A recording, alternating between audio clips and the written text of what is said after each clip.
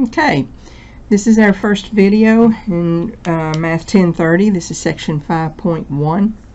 The vocabulary, you will have vocabulary terms every once in a while in your lecture notes, and this is stuff that you do need to know. You need to understand what it's referring to because it's going to be in directions in the homework, in the quizzes, and on the test.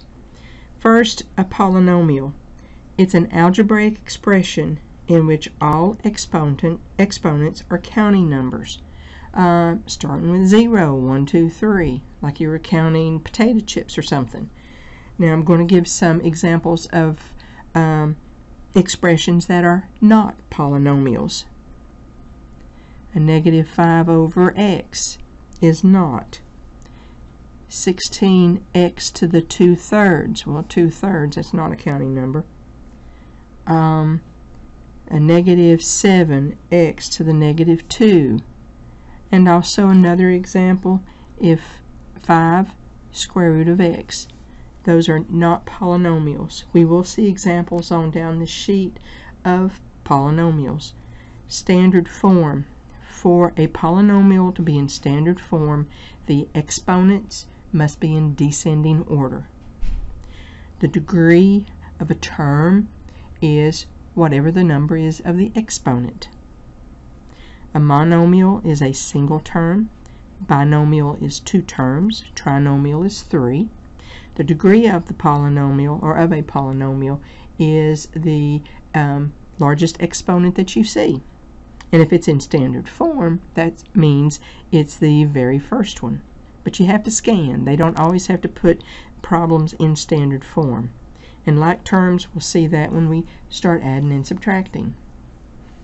Now, in this one it says determine whether the following are a monomial, binomial, trinomial, and give the degree for each.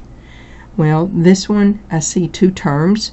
That is a binomial, like bicycle. The degree of the polynomial is 3. Now, the degree of this term is 1, so the largest is 3. This one is not in standard form, so I'm going to write it in standard form. Most math books automatically put their answers in standard form, but that doesn't mean they have to give you the problems in that form. So this is, I've got 1, 2, 3 terms. That's a trinomial. The degree of this term is 5. The degree of this one is 2. The degree of this one is 0. Because we don't see it, but y to the 0 equals 1. So if you have a constant, it's understood to be a degree of 0. Now the degree of the polynomial would be 5. This one all by itself. This is a monomial. Its degree is 1. It's understood. Adding polynomials, you're going to have parentheses. You need to get rid of the parentheses, but it depends on the sign that's in front. If you don't see a sign, it's understood to be a positive. So I'm going to rewrite this.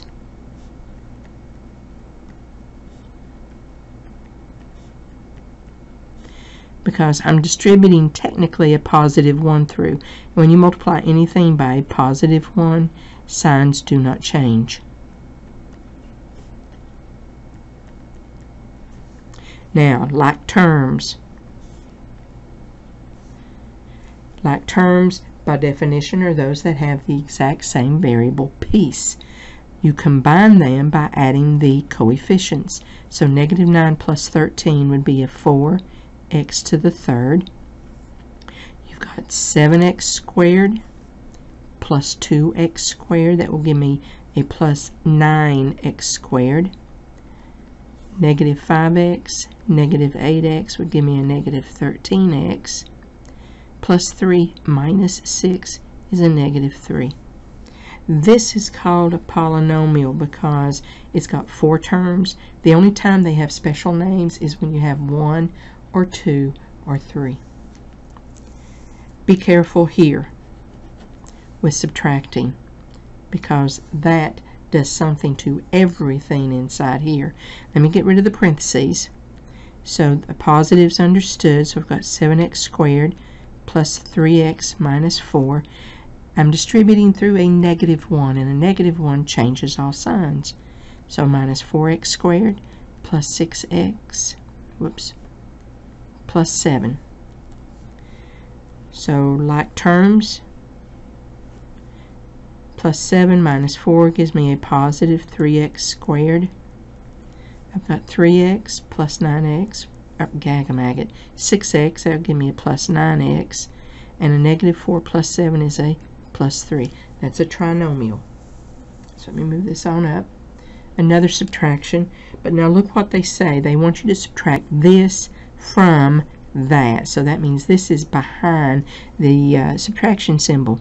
So let me write it down.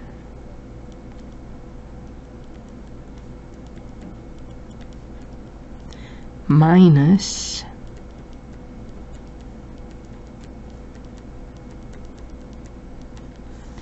and like I did before, I'm going to rewrite, get rid of my parentheses. And I know some of you all will take this and change all signs in here. Don't be lazy. Just go ahead and rewrite. It won't hurt. And now combining like terms, I've got that one. Always include the sign with any of these terms after the very first one. So a plus 7 minus 2 is a 5x to the third. So those are done. I've got a negative 8 plus 6 gives me a negative 2x squared. I've got plus 9x plus 3x is a plus 12x. And minus 6 minus 9 is a minus 15. Yay, that one's done. I've got more subtraction on here. The addition won't get you, but the subtraction will. You just have to be very careful. Make sure you change all signs and double check before you start combining just to make sure. So I've got 12y cubed minus 4y cubed will give me 8y cubed.